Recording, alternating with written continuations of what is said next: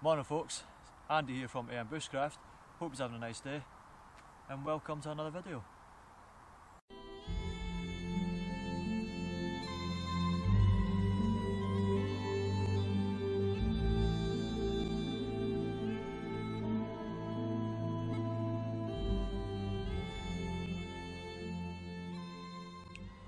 So today I want to discuss with you this pouch that I bought recently.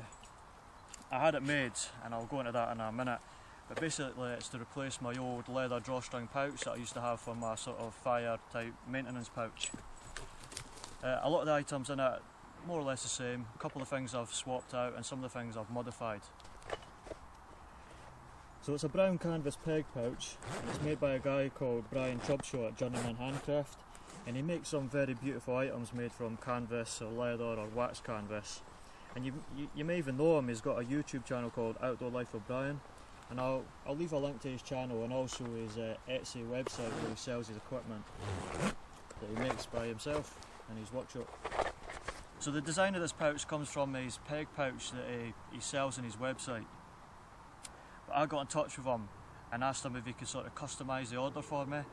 The original design is it's 20 centimetres by 10 and then it's 2 centimetres deep, but I got in touch with him and asked him if he can keep it the same, just make it 5 centimetres deep instead so I could fit a bit more stuff inside it.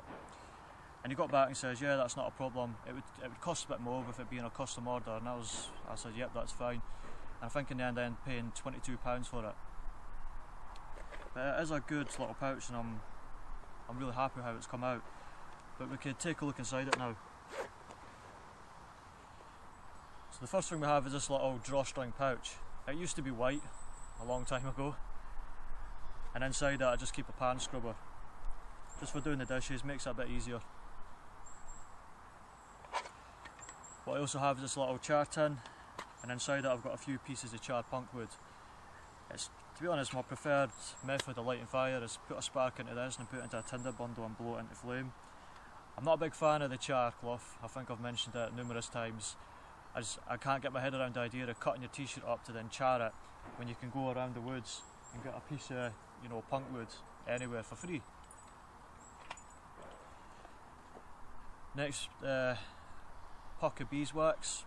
I buy those beeswax beads on eBay and melt it down and then put it into a container to let it set. I don't know if this will show up, but there's little teeth marks there. That's from my little boy going into my cupboard where I keep all my kit and trying to take a bite out of it.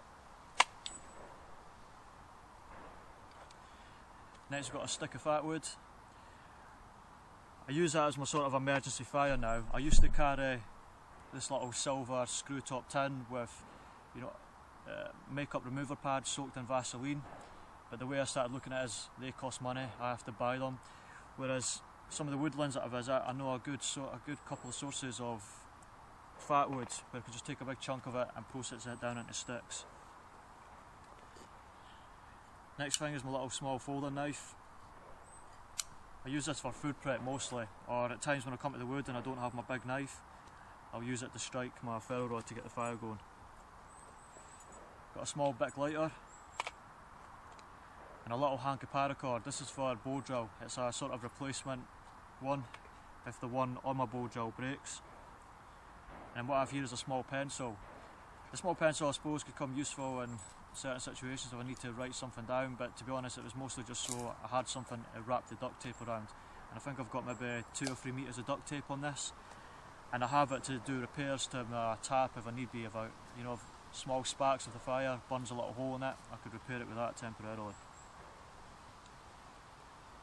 I have this little wooden H bracket that I cut and wrapped around it some brown polyester thread, and I've crossed over a couple of needles there, so if I need to do any clothing repairs I've got some thread for that.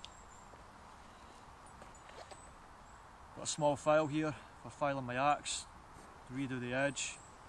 It would be great if I could bring my water stones out with me, but obviously they're big and bulky and heavy, so this does.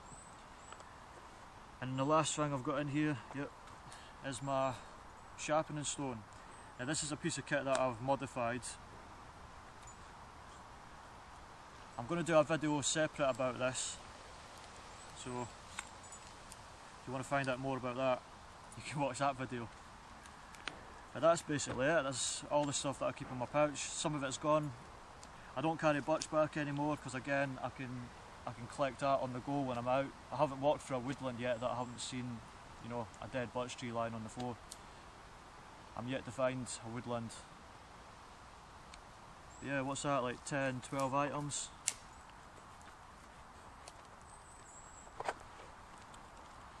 So folks, that's it. My new pouch, and I love it. It's awesome. Strong, durable, everything you need for out in the bush. But yeah, I suppose I'll leave it there. But thanks again for stopping by, folks. Really appreciate you doing so. All the support you show me, all the comments. If you haven't done so already, if you're new to my channel, please subscribe, leave me a comment, tell me what you think, and I'll see you in the next one. Take care.